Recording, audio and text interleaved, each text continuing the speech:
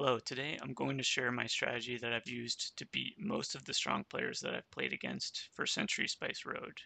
This is one of my favorite games right now, and the concept is very simple. You're buying these production cards that you can use to upgrade or modify the spices that you're holding, and use them to buy these cards that are worth points at the end of the game. And a big part of my strategy is thinking of the spices as having point values themselves. I think of the yellow, red, green, and brown spices as being worth 1, 2, 3, and 4 points each, respectively. Throughout this video, I'm going to talk about these spices having these point values, but just to clarify, what I'm really referring to is buying power. These spices are not really worth these values at the end of the game, but I think of them as having these point values because it helps me gauge how well I'm doing in the game based on how much buying power I have. I'll talk more about the end game value of the spices towards the end of the video. For example, this card is worth 16 points and it costs 4 brown spices, so that's a perfect example of how the brown spice is equivalent to 4 points of buying power. And anytime I had a brown spice in my hand, I would think of it as if I am holding 4 points in my hand that I just haven't realized yet. So the goal is to make decisions that maximize the total amount of points that I have between the cards that I've purchased and the spices that I'm holding. The first phase of the game is about building yourself a strong engine by selecting good cards from this row. The first thing you need to know, and a lot of people don't know this, is that these trading cards can be played multiple times on a single turn. For instance, if I had 6 green spices, I could play this card twice on the same turn to convert it from 6 green to 6 brown. Another thing you want to be aware of is that there is a 10 spice limit for your holding. So if I had 6 brown spices, for instance, I could play this card 6 times to convert it from 6 brown to 12 green. However, then I would have to discard 2 green to get down to 10. With all that being said, I think the card that's most appealing to me right now is this 2 green to 2 brown card, because I could conceivably play this card 5 times on a single turn to convert 10 green to 10 brown, which is essentially gaining 10 points on a single turn. This card is similar, however, it's a little bit more restrictive in the sense that you need precisely 3, 6, or 9 green spices in order to play it, whereas this one you can play with 2, 4, 6, 8, or 10.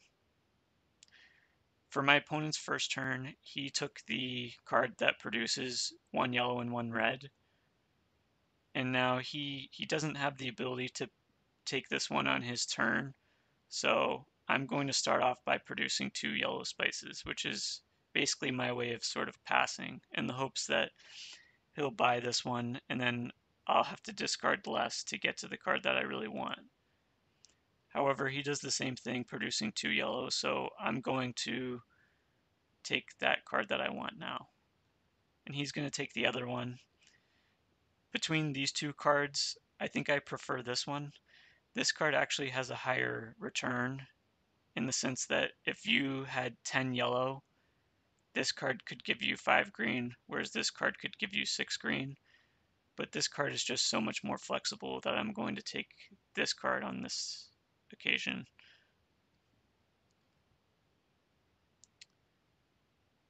Now I'm going to take the brown to 2 green.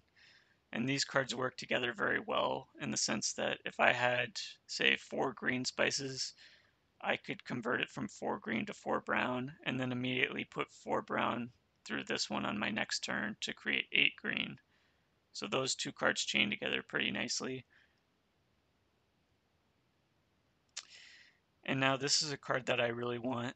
It converts 2 yellow to 2 red, but I could conceivably play it 5 times on a single turn.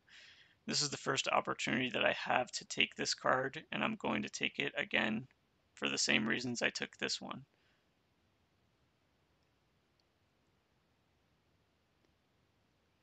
Going to take that. And now again I'm going to take this card and gain 2.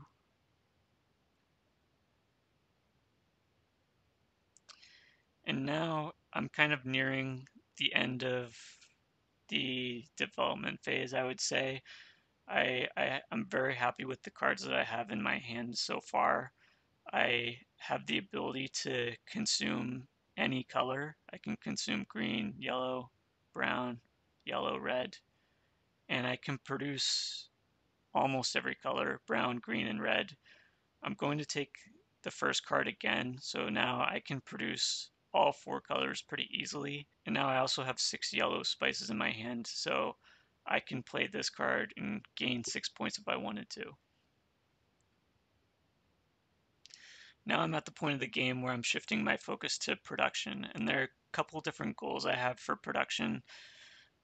Ideally, I want to be playing cards like this, where I can be gaining a lot of points on a single turn, but I'm also going to try and gear my strategy towards getting a point card that is the best deal. In this case, this is the card that is probably the best deal in the sense that it costs 12 points worth of spices, but you're getting 14 points plus a gold token that's worth 3. So it's like you're spending 12 points and gaining 17 points for a net gain of plus 5. I'm going to start off by playing this card to convert 2 yellow to 2 red, which is pretty strong. I'm basically gaining 6 points on one turn. And now this sets me up where I could play this card twice if I wanted to. However, I'm going to play it just once this time because I am trying to get this card right now.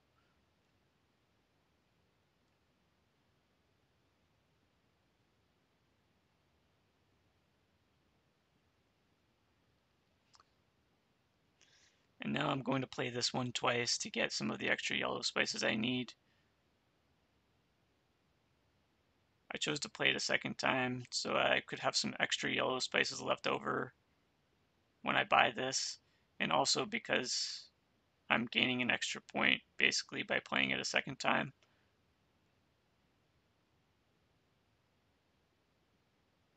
And now I have enough that I can officially buy this card, so I'm going to do it. And a big part of my strategy for buying cards is that I don't want to just have the cost of the card, but I want to make sure that I always have something nice left over as well. In this case, I have 4 yellow spices left over, which is nice because I can continue producing by using those 4 yellow spices. Whereas if I had spent everything and didn't have anything left over, then my production would be pretty slow at that point because I'm basically starting from scratch. So you not only want to buy a card that provides a nice bonus for you, which is usually the gold card, but you also want to make sure that you're left off with something where you can continue producing quickly. And now I'm actually going to rest because I want to get the 2 yellow and play this card again for a big gain.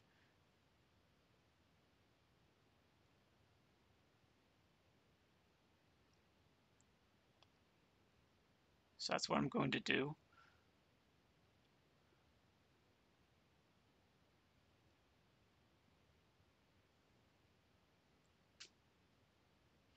And looking at the cards, I would be okay with getting any of these 3 cards. This one provides 3 points extra for the gold token.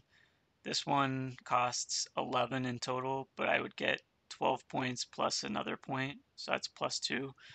And this one costs 10 for 12 points as well. So these 3 cards are all reasonable choices for me right now.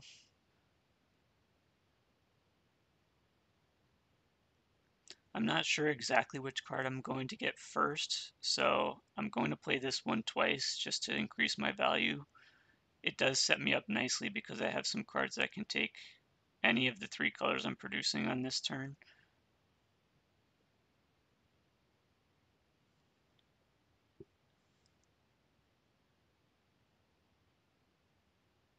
And now I'm going to produce 1 green spice. This sets me up where I could go for either of these 2 cards. I could purchase this one now, or I could play one of these upgrade cards to give myself 4 brown where I could take this too. But my opponent plays a card that allows him to have 6 brown spices now. So I'm no longer interested in going for this one. I don't want to convert to 4 brown and not be able to buy anything. So I'm going to make a move that's a little bit more passive. I'm taking the card and gaining one point. The reason I did this is because if he's going to buy this card, I want to buy this card when it has the gold token on it.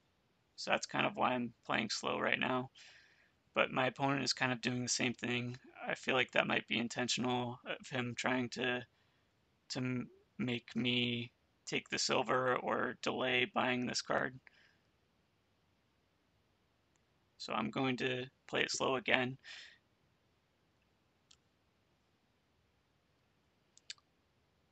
And again, I'm continuing to make a move that is fairly slow, just plus 2 points, because I want to get this card, but I want to wait for him to buy this first. And now he finally buys that card, so I'm going to buy the one that I want as well. And now you can see that again, I'm left over with something pretty nice. I have 3 brown spices, so I could put them all through here to gain 6 green. And that's what I'm going to do.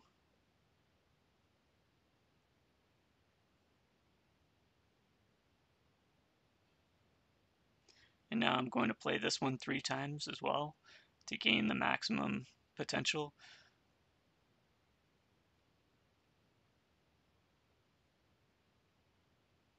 And looking at these cards, this is the card that is most interesting to me because it costs 10 and you could get 12 plus 3 for a gain of plus 5.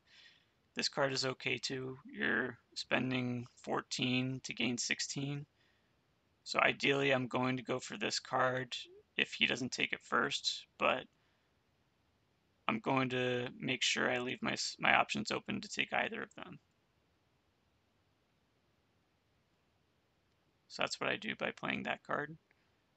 But I could always upgrade to green to get the 12-point card. But he does take the 12-point card first, so now I'm going to take the 15.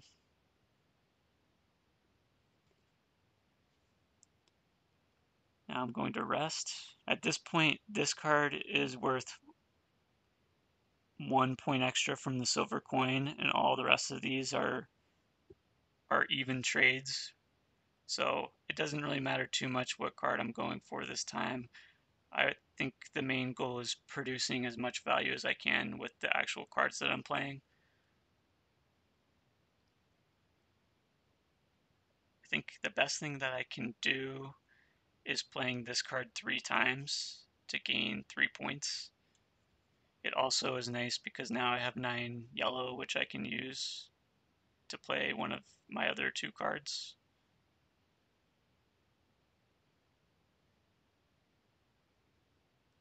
But now I'm going to play this card 4 times to gain 8 points, which should help me set myself ahead as well.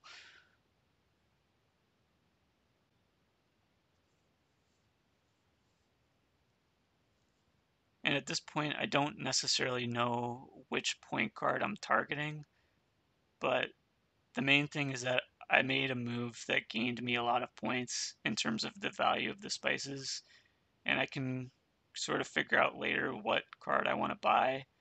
But the important thing is I'm going to have some options later on with all the cards that I have for production. I'm deciding to upgrade 1 yellow to 1 red and call it an end there. The reason I'm doing that is because I want to play this card 3 times, but I need 9 red spices.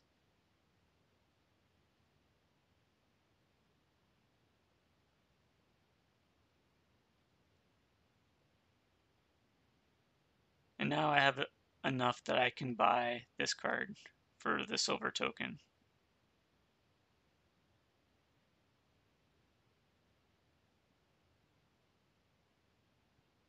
And just like before, I'm left off with 4 brown spices, which is nice because I can play it here 4 times to gain 8 green. And then that's setting me up later to play the green into one of these two cards.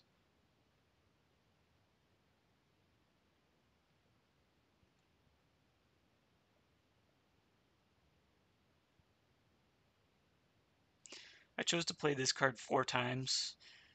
You'll notice that I'm not really losing value by playing it the 4th time because, you know, even if I'm just converting 2 green to brown and red, it's still, a fair trade, 6 to 6, even if I have to discard a red. So I'm okay with playing that card the maximum number of times. And now I'm at a point where I can see that I can win the game by buying these 2 cards, and that's what I'm going to do. He doesn't have the ability to produce a card on his next turn, and he was the player that went first, so I can buy these 2 cards and end the game with 6 cards. Another thing I'll mention is that while I'm playing the game, I am keeping a running total of how many points my opponent has. At this point, he has 78 points in terms of cards, and I have 58 points. So I know that with these 2 cards, I'll be able to overtake him.